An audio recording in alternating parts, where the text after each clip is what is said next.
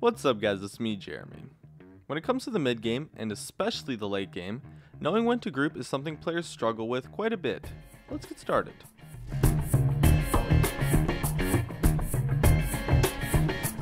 Now, after you make the transition into the mid game, grouping becomes an extremely relevant thing to do, and whichever team does it better can often decide the game if the laning phase was pretty close.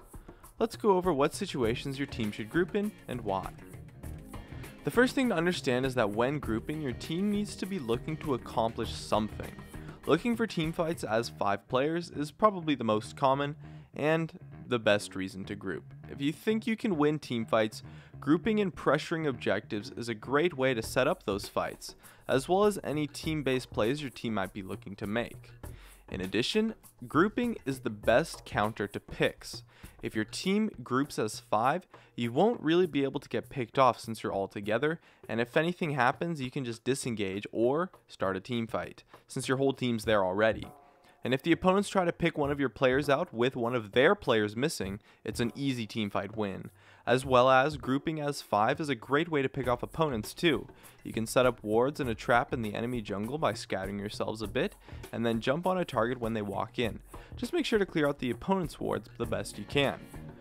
All of these things are reasons to group, so you need to actively think what your team is trying to do and group accordingly. When you're behind, grouping is fantastic since the pick potential really gives you a larger chance at coming back rather than just pushing out your lanes and hoping to farm up. Grouping is a really proactive play, and the team that groups first often gets a pretty big advantage and can even force 4v5 fights sometimes. So grouping is more often than not a better play than doing something other than grouping. Just make sure that when you actually group, you're doing it for a reason. And in addition, you're going to need to group as a defensive tactic too. If your opponents are pressuring heavily, you'll need to group to be able to deal with their pressure to not lose out on a bunch of free objectives. Because of this, you're often forced to group whenever your opponents group as well. As for when not to group, there's a few situations too. The first being when you want to set up for a team-based play like an objective. Oftentimes, you can't really just group and expect something to happen. Ideally, you want to create the most optimal situation for you to group, and in order to do that, you need to do things such as push out lanes, control vision, and buy items. Doing these will allow you to prepare for the next teamfight and should be done before grouping. League is an objective-focused game, and so you shouldn't try to teamfight unless the situation is optimal or you're forced to.